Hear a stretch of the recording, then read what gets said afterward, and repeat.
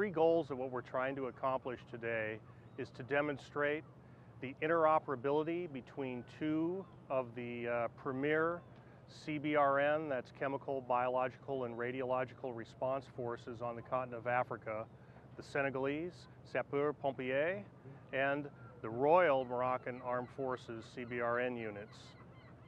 The second thing we're trying to show is their ability to deploy regionally. The Sapeurs-Pompiers CBRN unit loaded their personnel and equipment onto aircraft and flew them to Morocco for this exercise.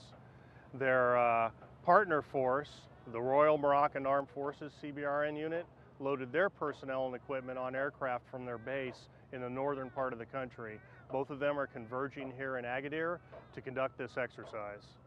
And the third piece of this is to demonstrate to the people of both of those great nations and our viewing public that these countries have a dedicated and highly trained capability that is able to respond to and neutralize the threats of chemical, biological, and radiological, or if those dangerous materials are made into a weapon of mass destruction, these countries have the ability to thwart any organization that would use one of those and thus preserving peace and stability throughout this particular region. The summarization for all the goals combined are: we want to demonstrate interoperability between these two highly trained forces.